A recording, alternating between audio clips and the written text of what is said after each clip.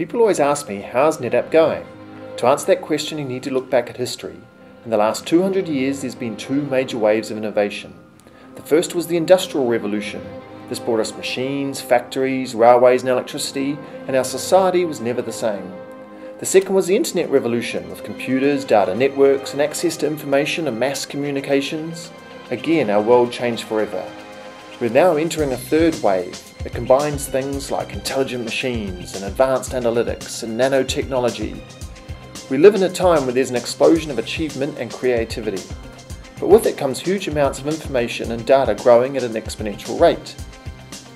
These are amazing times, but there's one aspect that fascinates me. Never before has a company's own data and information been so important. Information is their lifeblood. IP is king. But there's a paradox.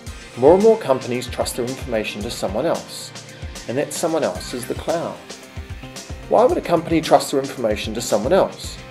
The answer is complex, but you can distill it down to this. Cloud makes it cheap to fail. Trying out a new project or testing a new idea no longer needs a big upfront commitment, and that's an attractive proposition. When I say cloud, what do I mean? Well, rather than defining it, let's call it the 4 things I know about the cloud. Number 1. The cloud absolutely makes sense for a select group of workloads. For example, starting new projects or responding to spikes in activity. It's especially good for seldom accessed archival data. Number 2, it's expensive for a company to run intensive production applications in the cloud.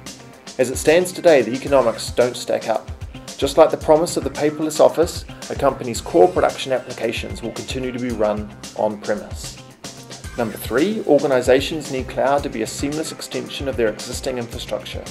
Not a separate silo, because if your data is in a silo, then you can't easily move workloads around.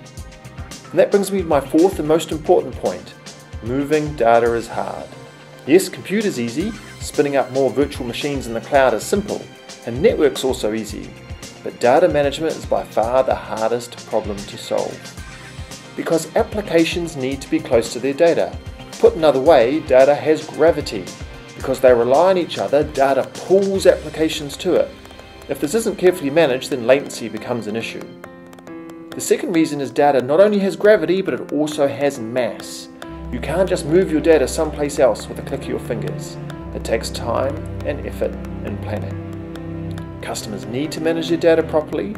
That's the real challenge of cloud. The question we ask ourselves every day is, how's NetApp placed to help customers with these challenges? We believe our customers can count on us to help them be successful on their terms. Why? Well, we have one platform to help our customers manage data effectively. It defines who we are and what we do. For customers, no matter the size of their organization, type of application or data, it's one platform. NetApp creates a seamless extension of a customer's infrastructure, making it easy for our customers to move data within their own infrastructure and between their own infrastructure and the cloud. After the dot-com bust, companies realized they needed to be smarter with their storage buying decisions. NetApp helped and thus grew into a multi-billion-dollar company, gaining customers all over the world. When server virtualization took off a few years later, smart companies realized the benefits NetApp offered in managing data in virtual environments.